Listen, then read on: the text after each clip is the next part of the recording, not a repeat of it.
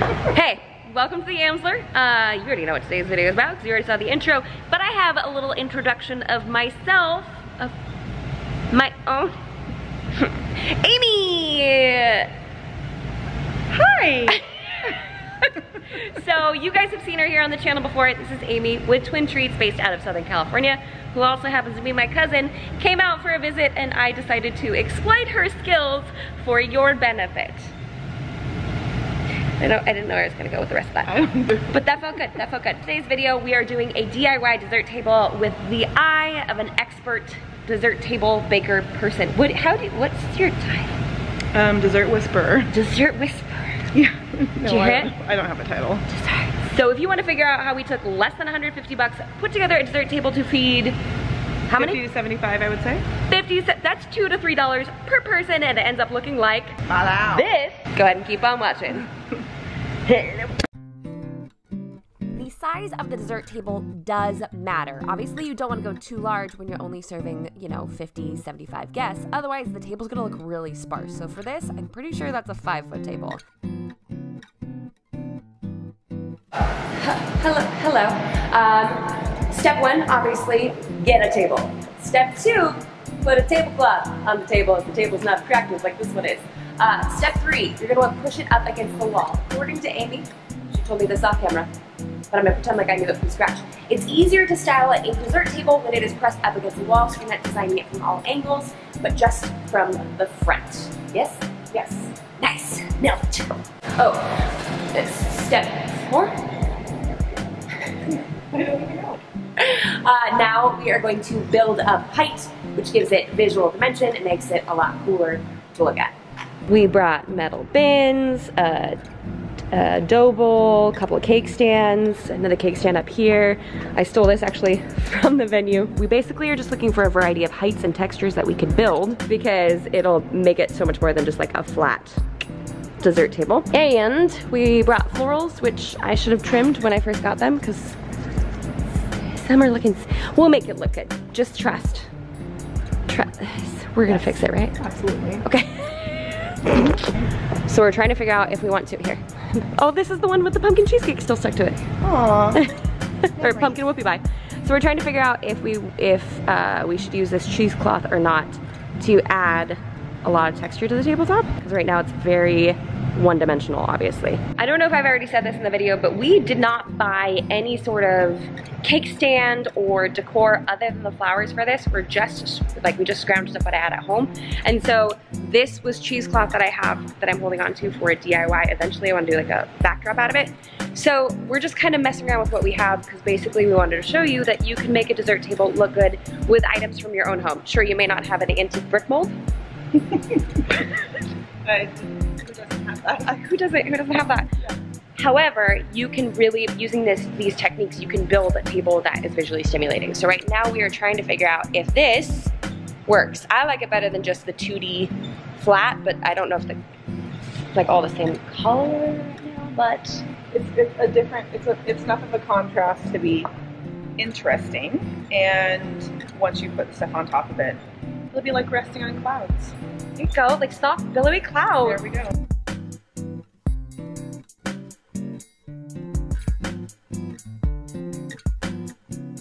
Okay, so this is where we have it set for now. Now, Amy, typically, you usually put desserts on first and then move things around? Move things around, but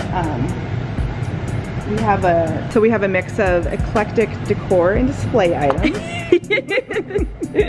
And we want some height variation in the, more towards the back, obviously, so that you aren't hiding things. Your cake stands in front, don't hide things in the back. It doesn't have to be all the same height, but there will be variation in height. And then also variation, even some stuff that's set farther back and some stuff that's farther forward, so it's not like a straight line across. I have weird decor. This is a true Jamie Wolper dessert table. Through and through. So she's not working with the things that she usually works with, but she's obviously operating at a negative because she's not using any of her professional stuff, but it could help you guys at home because you won't have professional stuff either. So, joke's on you. Now get back at it. Okay, so while Amy gets to setting out all the desserts, which I will show you some of her techniques for setting up, I am also going to start messing around with the florals because I love to do that very much.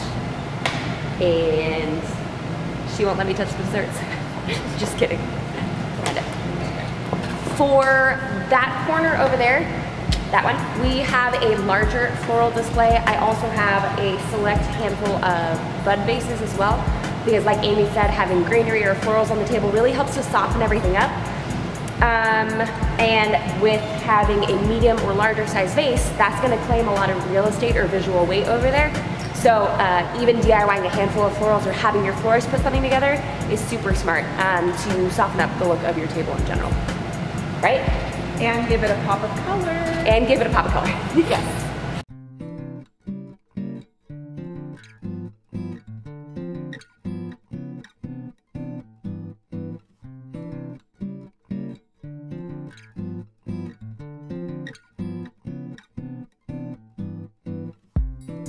Here's one of the things with, especially when I put them on something with height. Yeah. I don't like it to be flat because you've got height and then yes. So you want to build up. These were from the HEB.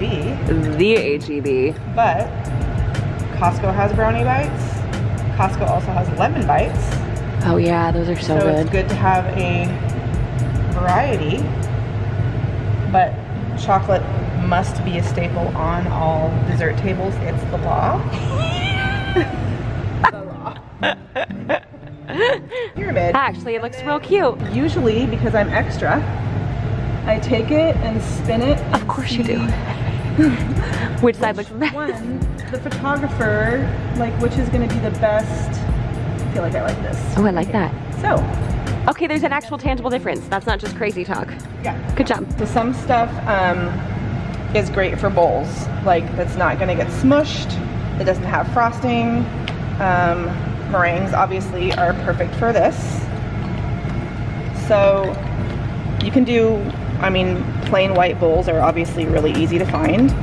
I personally am obsessed with a capital O with footed bowls.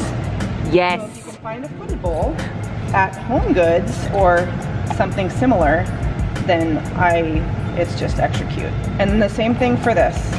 When you're done with the stack, which is, then just take a look from the photographer's point of view to see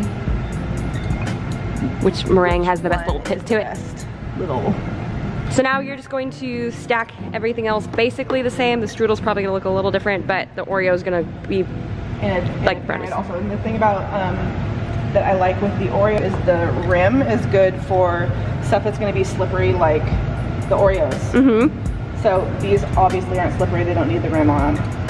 And I like to do Oreos on it's great to have the contrast of the black and white.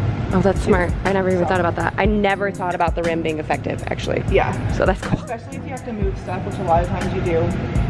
It'll slide off the cake stand if you don't have edge. So if you have drier cookies, make sure they have a lip to the cake stand. If you have a extra large cake stand in the center, I like to do sometimes a large platter as well. That works. Sometimes I like to do it lower and not build up, just so that you can kind of build up height around it on the sides and the back, and it kind of gives it more variation. Baton cookies are a good option. You can pretty much find these at any grocery store under Pepperidge Farm or at your local Trader Joe's. Great for texture. They also come in vanilla, sometimes lemon.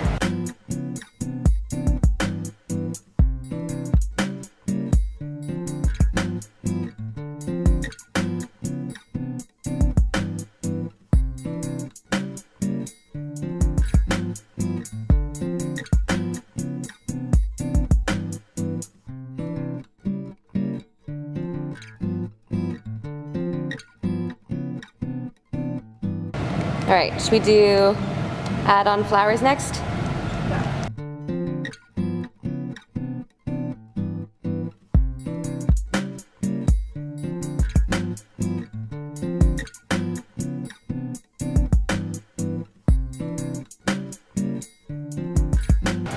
Wow, it's insane how much those flowers make such a statement. I love this technique because it's like trim it and then hide the origin of the stem behind something so it looks like the frame is growing a plant. Ta-da! Ta-da, indeed.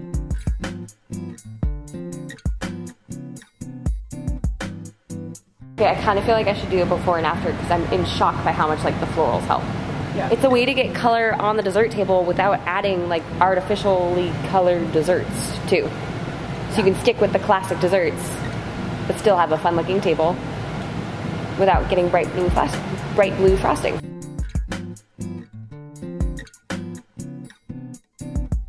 Yeah, you got that yummy yum, that yummy yum, that crummy handwriting. Okay, wait, this looks so good. What the heck? Ta-da! Ta-da! That's where our harmonies went.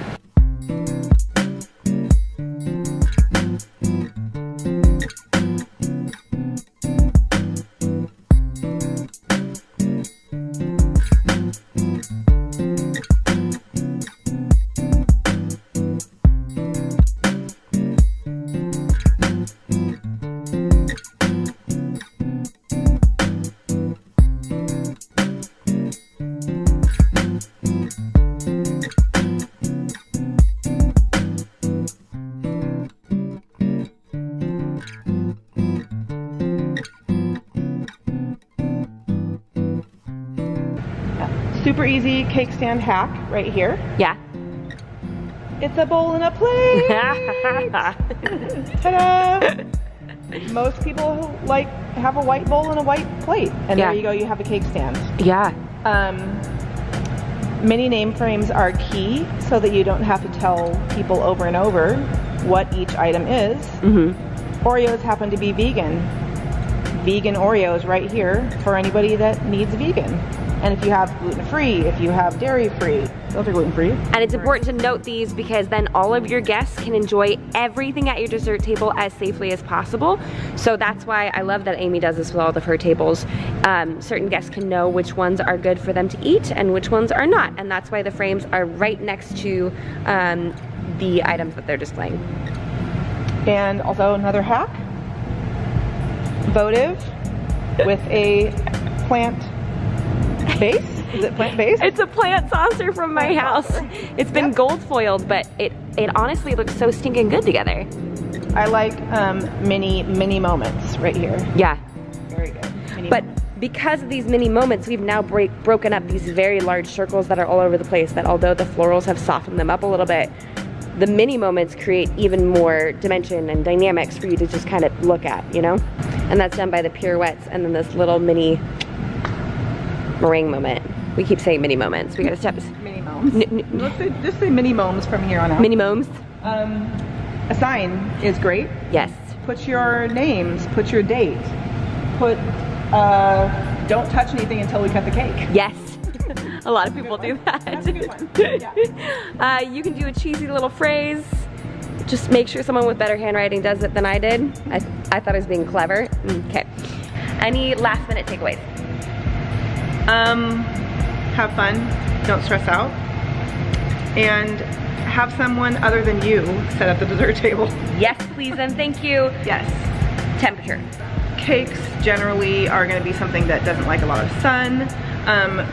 Everything on this table is pretty much okay in heat. It's not going to melt or anything, but if you've got cupcakes or anything like that, then definitely you need some shade. Yep. An indoor table.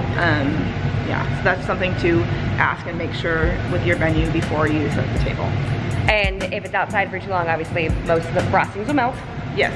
And bugs are a factor as well. Yeah. So you want to add extra protein with bugs. Yeah. Just saying. Some people eat bugs. It makes them more keto. Exactly. We've also done a whole dessert table video with Amy already on this channel that contains all of the tips and tricks to having a successful dessert table. Your shirt's creeping up again. I wore the wrong shirt to the login. So if you were looking to dive more in depth about temperatures, about types of food, about how many you should be having, be sure to check out that video. This is just a practical application of all the tips that we gave in that video for you to see physically what it looked like. Because I know we get a lot of that in the comment section of that one. Like, I wish you had showed us how to do a table. And this is very budget friendly. Very. And we'll serve 50 to 75, I would say. 50 to 70, 50 to 75 people. It's like max $3 a person. Nice. Nice. Thanks, love you. No, I'm going for a fist bump. Oh, I thought you were like giving me a microphone moment. I'm confused. I'm not a professional at this. It's not my jam. Thanks, You're all. I'm Mike? Thanks, love you. Yes. Okay, what if I get started on... Get started. Let's get started. Why, yeah, oh.